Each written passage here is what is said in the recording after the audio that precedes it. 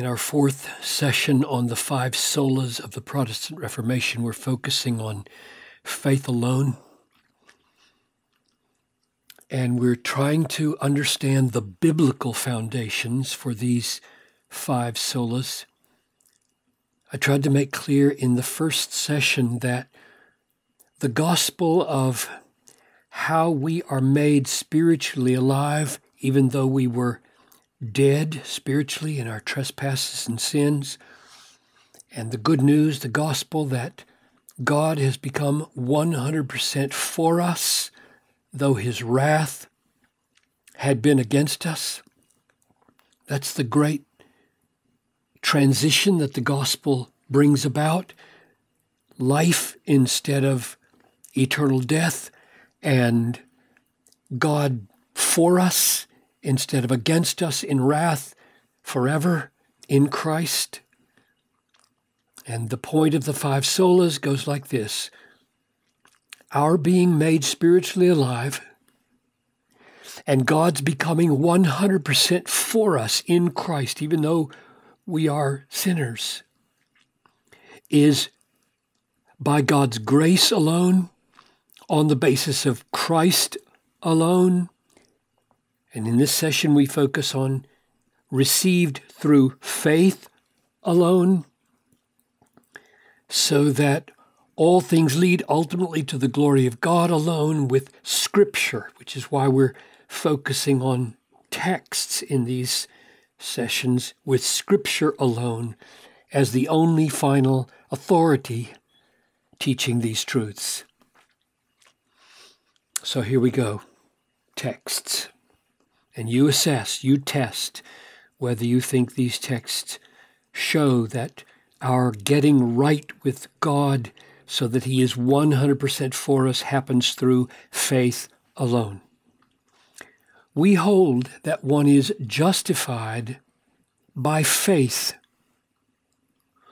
apart from works of the law.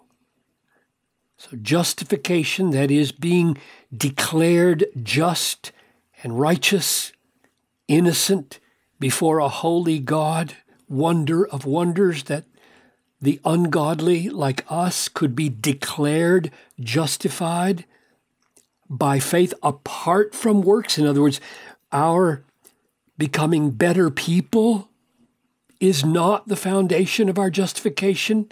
It's faith which receives Christ and all that he has done. So faith is looking away from ourselves, not looking to anything we do, but away from ourselves to something God has done. And in looking to that, God counts us righteous.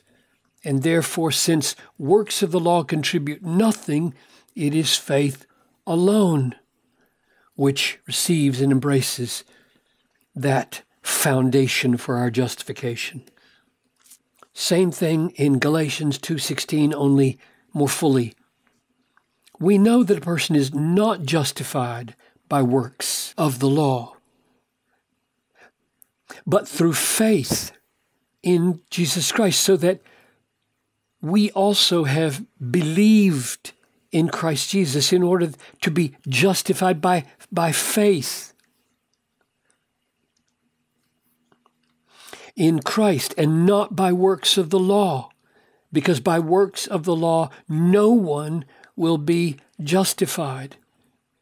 He's stressing to go the route of trying our best to keep God's commandments as the way of providing a foundation for our justification won't work.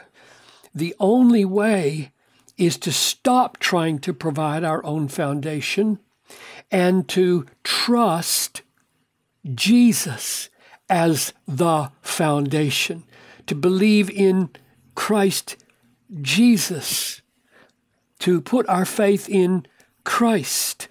So that's the alone means of taking our stand on Christ. Christ is the foundation.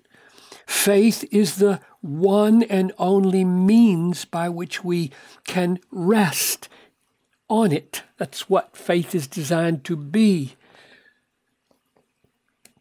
Here's a real strong analysis of what faith is, which shows how unique and solitary it is. Now, to the one who works, not believes, but works, his wages, so works correspond to what you earn, his wages are not counted as a gift. You want to go the route of works? You don't go the route of receiving a gift, but earning wages. His due, you get your due.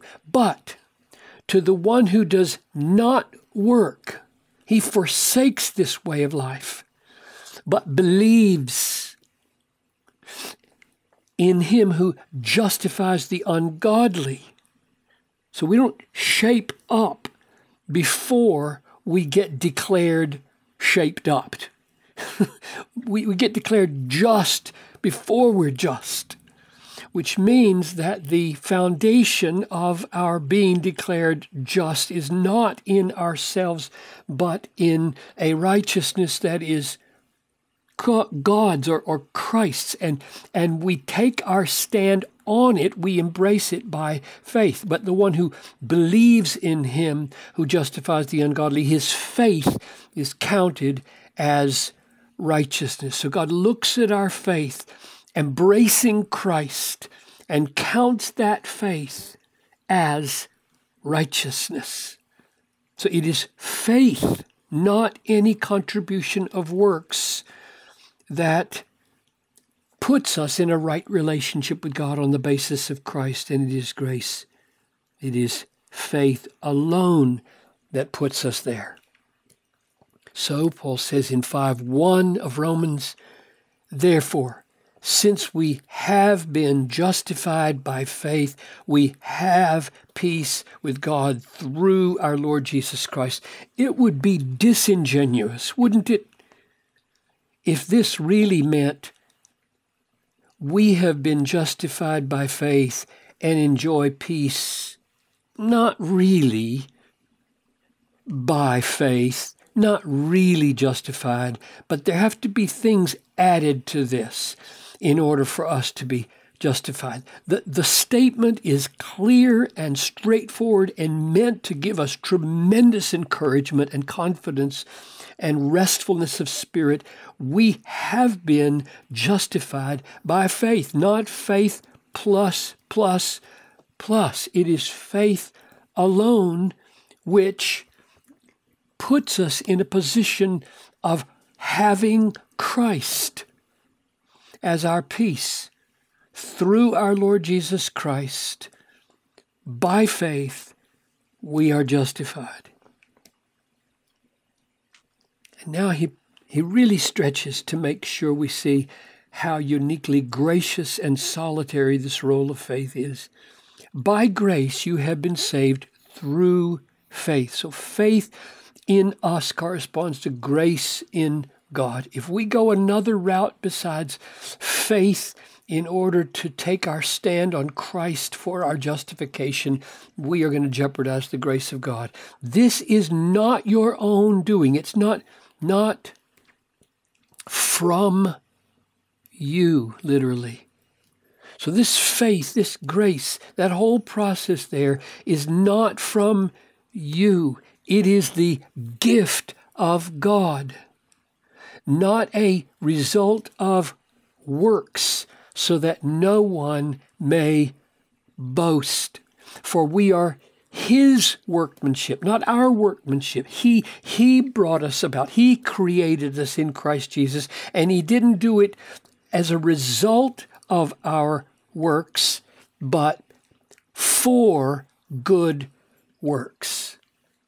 So our standing as saved people is not owing to our works, but works come in after faith and after being saved by His grace, and we exist for good works, which God prepared beforehand that we should walk in them. So you have faith here, And this faith is not from us and not from works. It is not from us. It is a gift of God. And it is not from works. It is for works. For good works. To make crystal clear that this faith is in a unique and solitary role in setting us right with God. The faith itself is not coming from us, and the faith itself is not coming from works or being joined by works.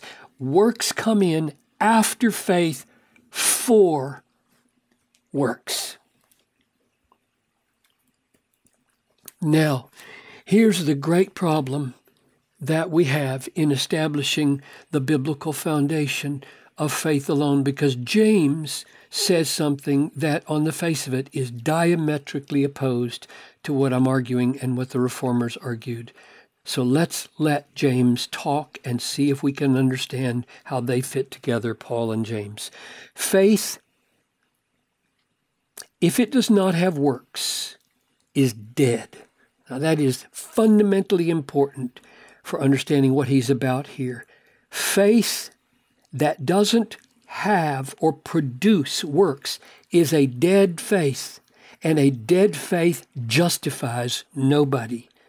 So he's going to stress with all his might that if you try to take away works from faith and make faith that has no works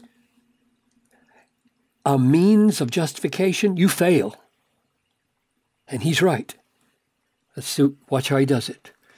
Show me your faith apart from your works, and I will show you my faith by my works. So faith and works are not the same. Works are the means by which faith is shown. So faith produces works which become visible, and therefore works vindicate or demonstrate or confirm faith. Do you want to be shown, you foolish person, that faith apart from works is useless, dead and useless? Absolutely true, yes. Faith, if it isn't the kind of faith that has works or is producing works, then it's useless and dead. Was not Abraham our father? Now, here he becomes really risky. Justified by works. Now, Paul did not talk that way. And the question is, when James talks this way, is he contradicting Paul?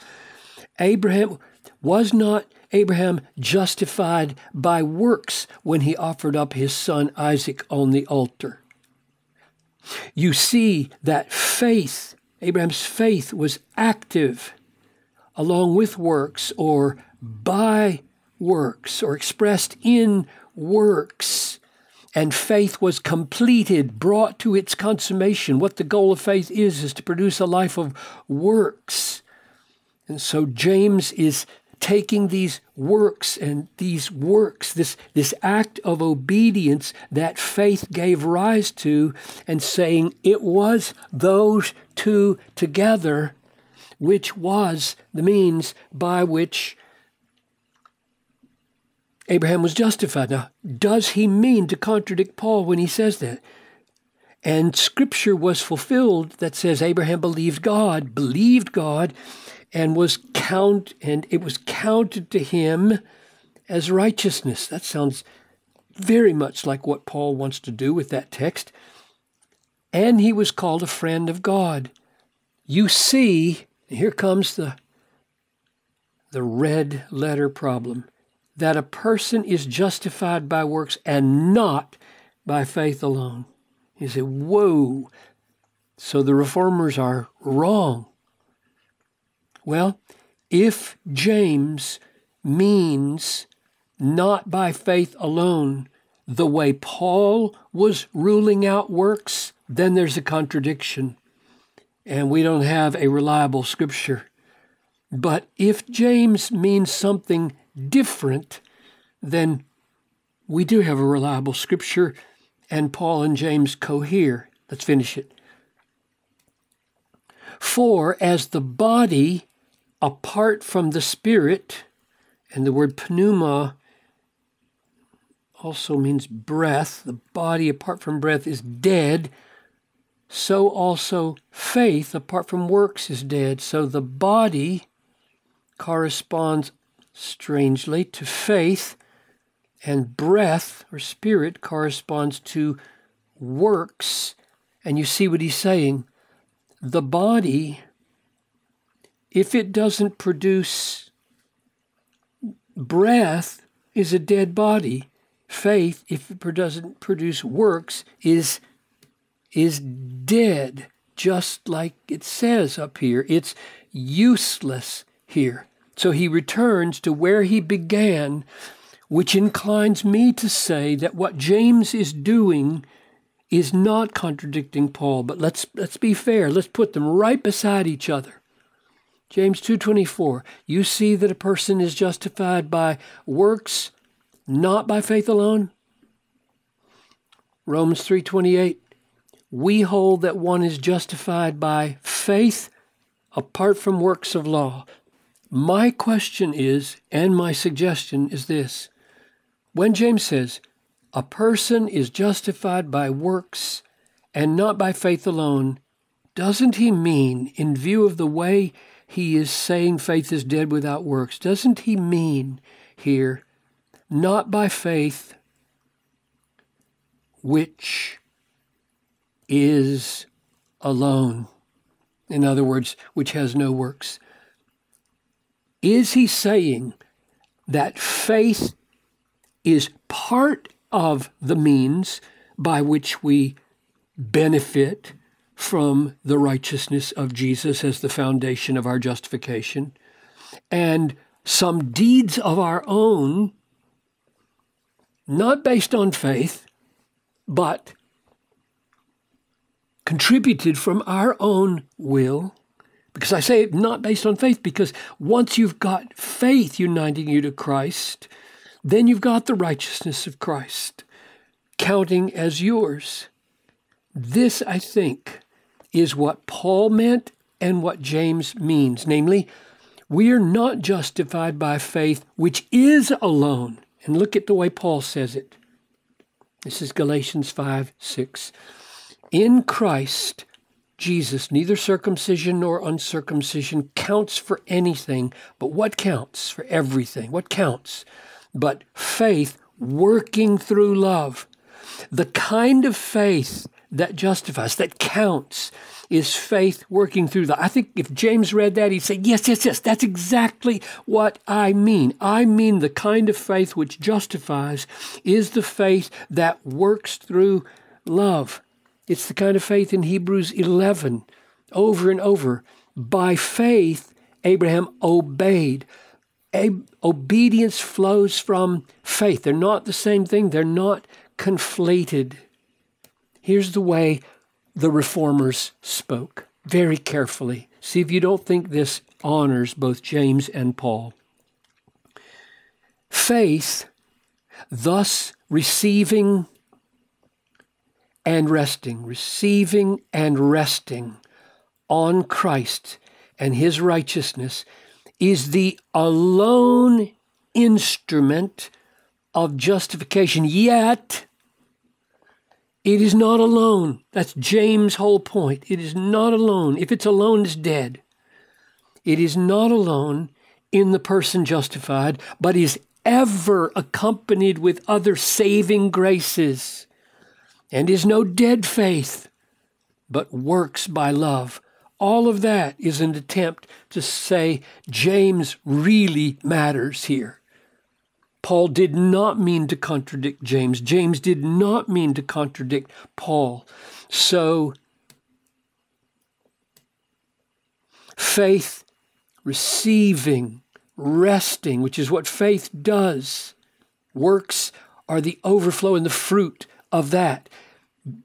Resting on Christ and his righteousness are the alone instrument.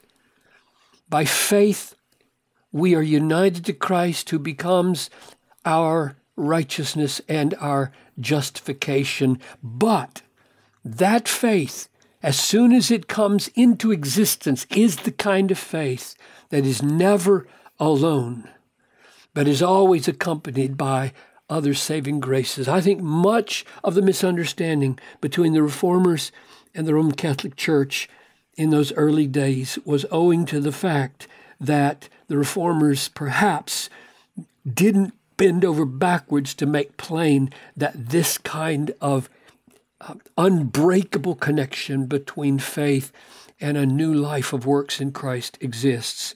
So I conclude.